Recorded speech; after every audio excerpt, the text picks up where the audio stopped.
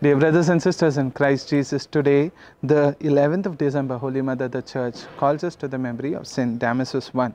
Born in Rome of Spanish parents named Antonius and Laurencia, Saint Damasus was elected Pope on 1st October 366 to succeed Saint Liberius, under whom he had served as a deacon. But a violent faction set up in Ursensius as anti-pope continued to disturb the peace of the church for more than 12 years. Though Ursensius was twice banished by the Emperor Valentinian III, Damasus was, according to Saint Jerome, an incomparable man, a virgin doctor of a virgin church. He was equally famed for his personal holiness and learning as for his great zeal and purity of faith and love of the poor.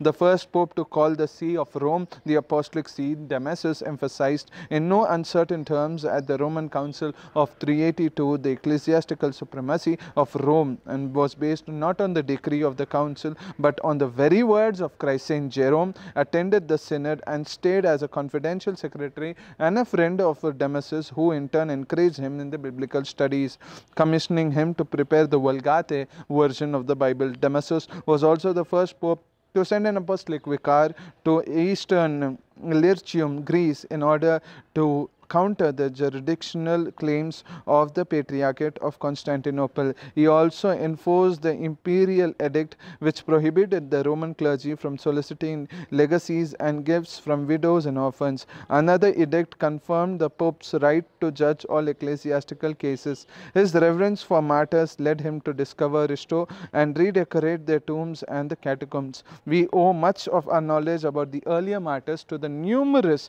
marble inscriptions which he composed and which are still extant. Damasus is also called the father of Roman Mass on account of having revised and shortened the ancient liturgy and introduced the use of Latin. He died on 11th December 384. So dear brothers and sisters, today Pope Damasus, who did a lot of good to the church.